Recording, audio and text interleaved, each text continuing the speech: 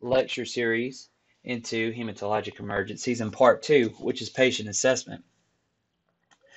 We have learned that many of your medical diseases actually have very similar signs and symptoms, so it becomes often hard to really determine what you're working with without a good history. However, in most situations with hematopoietic systems, you may be able to get a good history from either the patient or the patient's family members.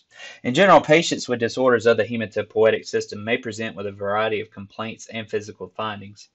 Patients with infections, white blood cell abnormalities, especially ones that are immunocompromised and prone to infection, or transfusion reactions may present with febrile symptoms. Also, patients that are experiencing blood transfusions, they may experience febrile non-hemolytic reactions as well. So you want to watch for that in patients that are refusing transfusions. Most hematopoietic disorders are chronic conditions that present with acute exacerbation when the patient is exposed to additional stress, such as infection or trauma, and treatment in most cases is supportive. However, in other situations, such as cases of a person that's having a vaso-occlusive crisis in sickle cell and in severe pain, you're going to have to provide more of an ALS type treatment. We do want to make sure that we note any type of life-threatening signs or symptoms, and we also want to pay particular attention to those life-threatening signs and symptoms and figure out what the underlying pathology is, if it's at all possible. Um, our assessment begins, as it would with any other patient, by assessing the patient and taking our standard precautions. Alterations in the hematopoietic system may present as life-threatening bleed, overwhelming infection with septic shock. You may see things that are related to hemorrhagic shock. You want to form a general impression on these patients, though. Also, with this, you want to perform cervical spine stabilization if necessary. Don't dismiss a pain complaint of the spine just because it could be a manifestation of a disease process. Even if the person has sickle cell disease, it may not be what is causing the current problem, although sickle cell disease is a very painful exacerbation. Always perform a thorough, careful primary assessment. Perform a rapid scan of the patient with your general impression. How does the patient look? Sick, not sick, critical, not critical? Are they anxious, restless, or listless? Are they apathetic or irritable? All these signs could be due to inadequate circulation due to some type of hematologic emergency. Assess airway and breathing. Patients showing signs of inadequate breathing or altered mental status should receive appropriate oxygen. Depending on the severity and their oxygen saturation, you may have to give different types of oxygen support via different types of devices. However, remember that SpO2 is not always the greatest indicator of their perfusion status, especially in things such as anemia. With our circulation, we want to manage life-threatening conditions. Obviously, if they are bleeding, we want to control bleeding.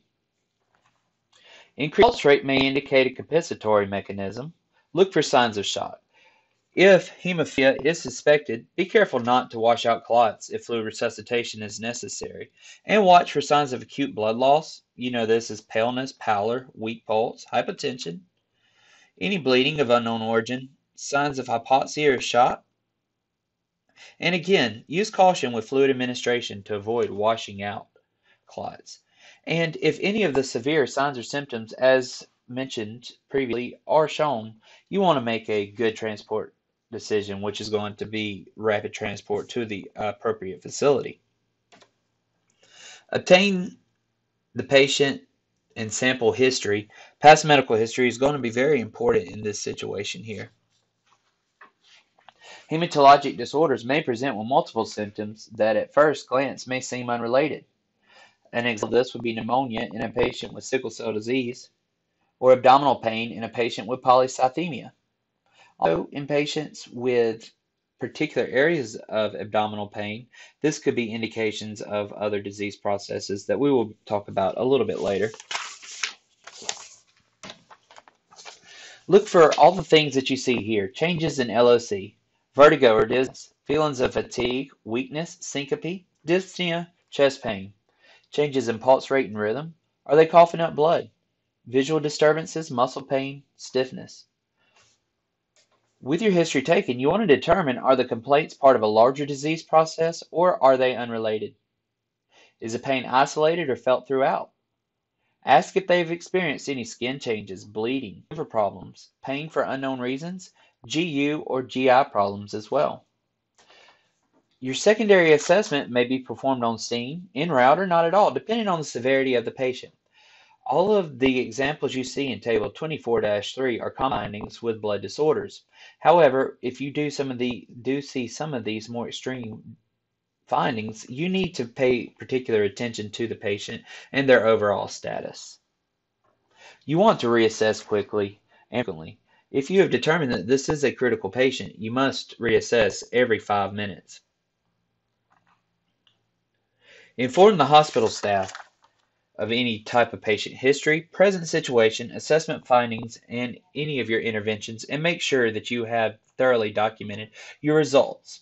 General emergency care for patients with hematopoietic or hematologic disorders will include oxygen, which is determined by the severity of the patient's condition and respiratory status, fluids, particularly isotonic crystalloid solutions in the field, management of electrocardiogram because of the electrolyte imbalances that could occur due to bleeding disorders, transportation to the most appropriate facility, positions of comfort, pharmacology, which is not only going to include fluids, but will also include things such as analgesia, and also psychological support because some of the disorders that we will talk about can be extremely taxing on the patient. This concludes part 2 of the Hematologic Emergencies lecture.